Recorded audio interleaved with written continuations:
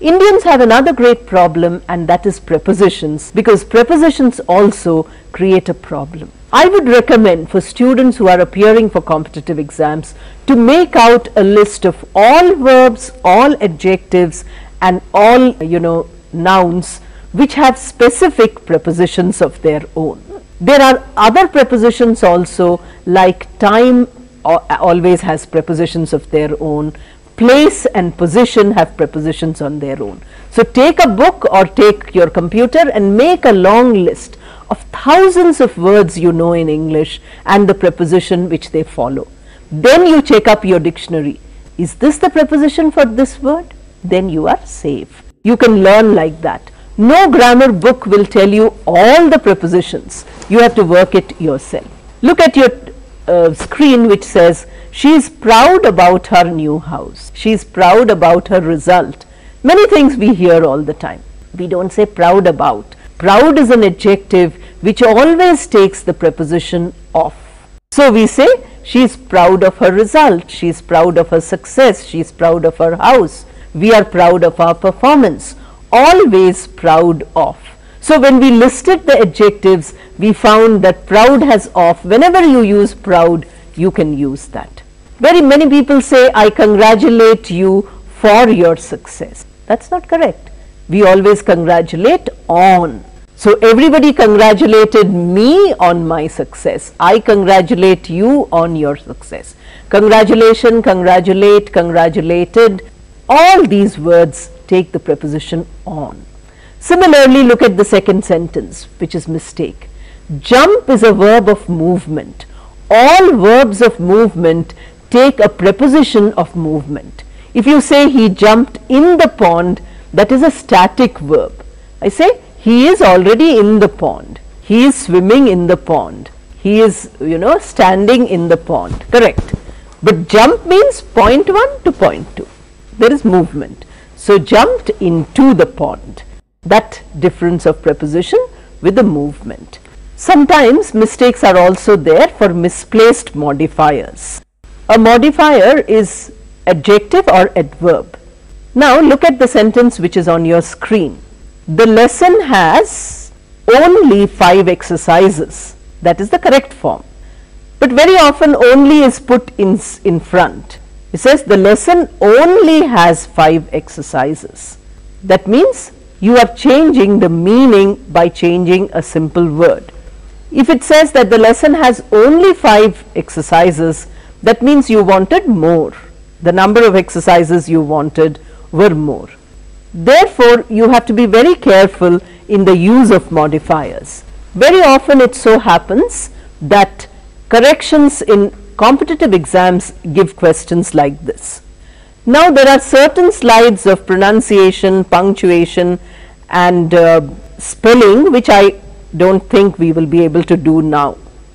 An important question which comes in the examination also is the vocabulary. So different types of vocabulary forms are there. The first example which I have given you on the screen, which you can see, is the words which are often misused. The word affect and the word effect. The word P-O-U-R and P-O-R-E, both are pronounced in the same way. Similarly, whole, then beside and besides, then alter and alter, allowed and allowed. These are also words which are pronounced similarly, but they have a completely different meaning. The best way for you to learn this meaning would be that you make sentences and you show the difference. For instance, A-L-T-E-R and A-L-T-A-R. I can tell you the one sentence with each. You have to alter this exercise. That means change. So one exercise you have done, I say you please change it. So I am using the word A-L-T-E-R.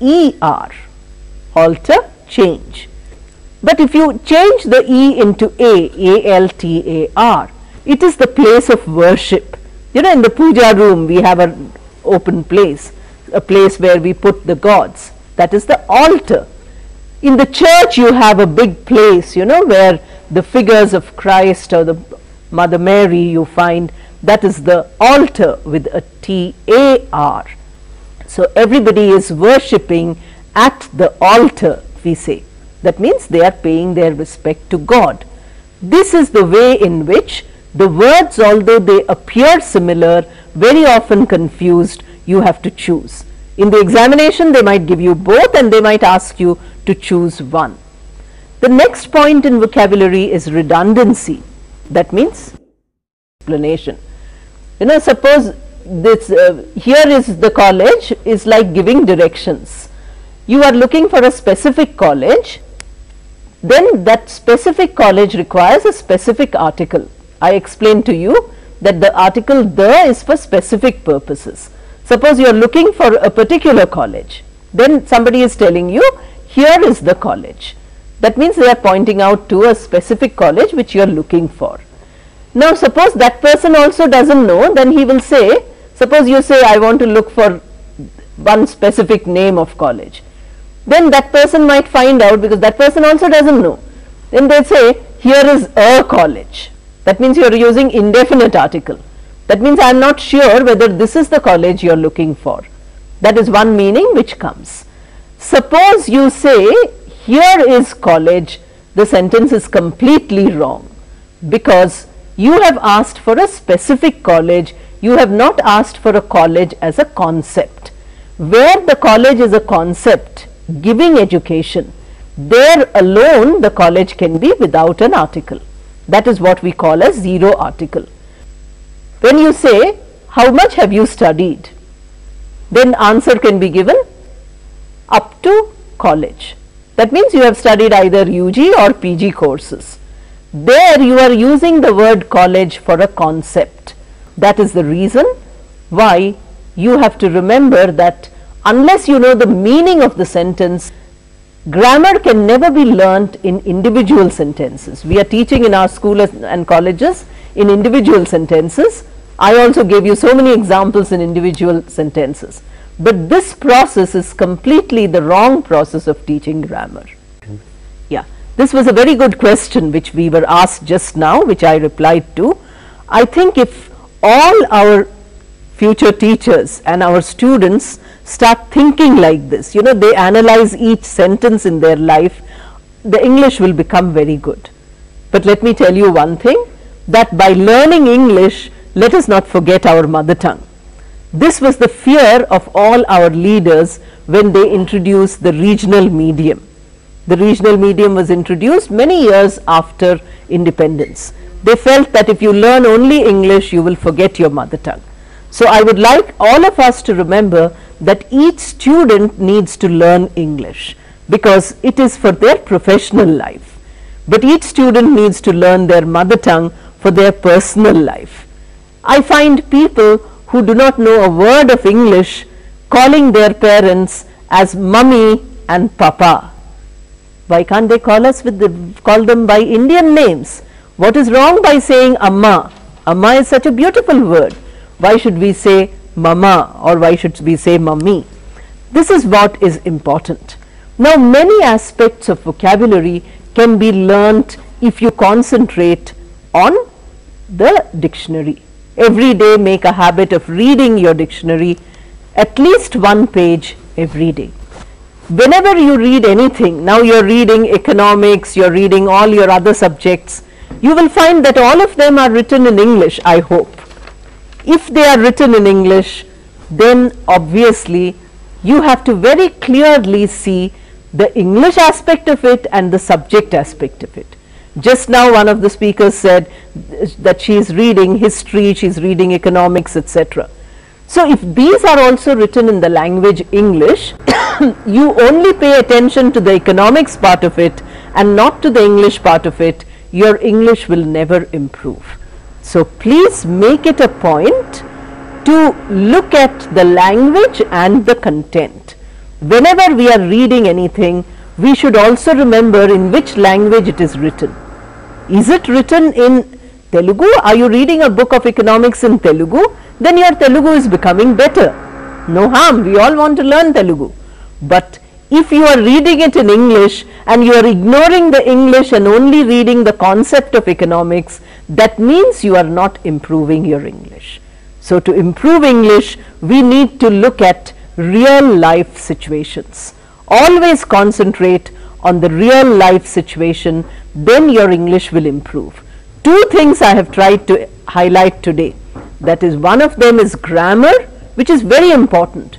Thousands and thousands of students send me emails every day saying, tell us a grammar book. It is no use learning grammar from a book. Then when somebody asks you to speak, somebody asks you to write, you will look at your grammar book. We don't want you to look at your grammar book. You can never speak from a grammar book. To speak a language correctly, you have to practice and practice. Look at how the small child makes so many grammatical mistakes in the use of the mother tongue. We all made mistakes in our own mother tongue. Now we have learnt beautifully our own mother tongue. English also we can learn like that.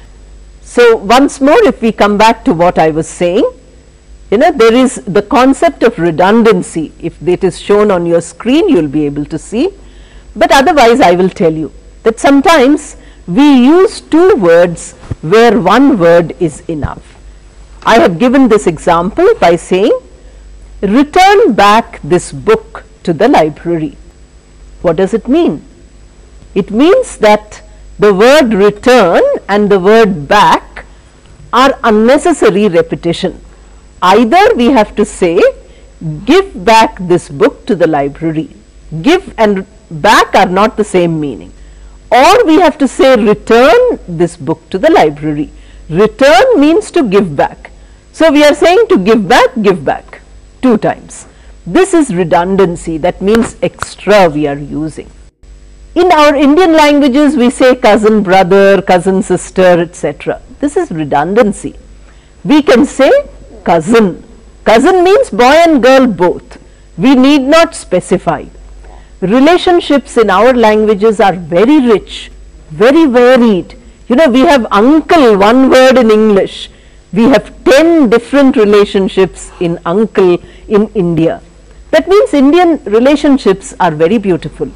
They are very wide. We don't have words for that. So wherever we don't have words, wherever we want to use words, it becomes an Indianism.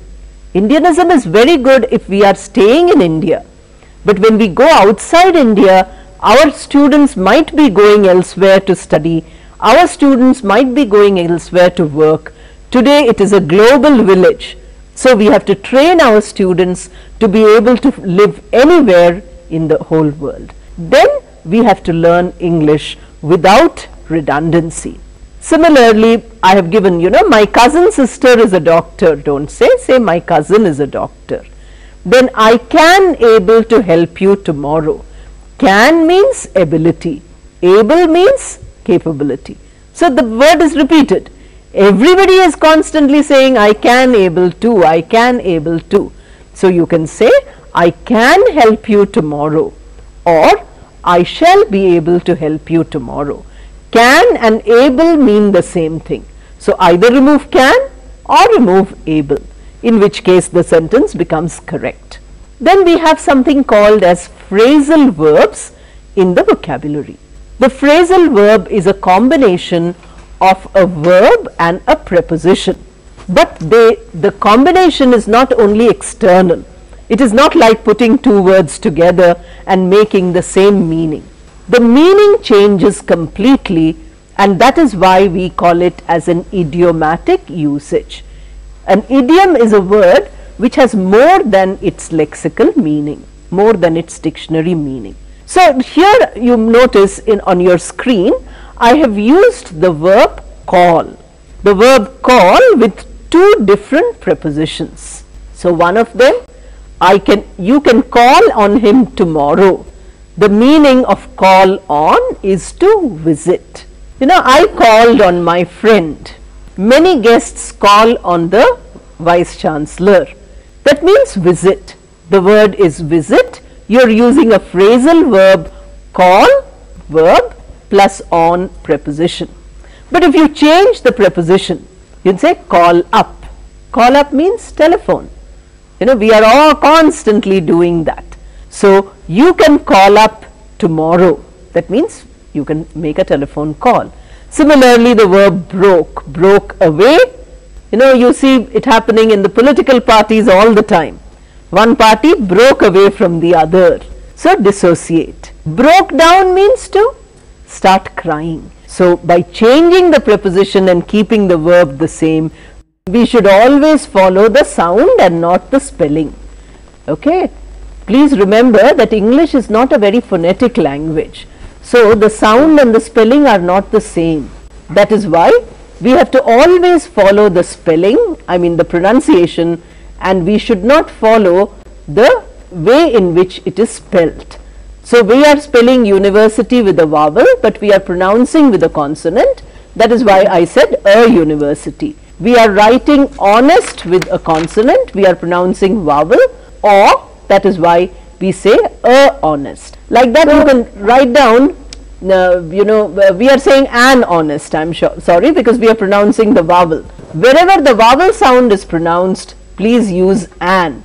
You try to say a with a vowel sound, you will find it is impossible. Why the n sound is used is because two vowels side by side cannot be pronounced. You know, we have to break with a consonant. That is why we are putting an. Whereas if a consonant is already there, then the word a is used. So you have to look at the pronunciation. We get special pronunciation dictionaries which you can have. These days, if you go to dictionary.com on your cell phone or your computer, you can easily get the pronunciation also. There is a small mic, you press it, you will get pronunciation. So you can keep listening to the pronunciation, pronouncing it yourself, checking whether the pronunciation is vowel or consonant, and then decide on the article. Don't go by the spelling.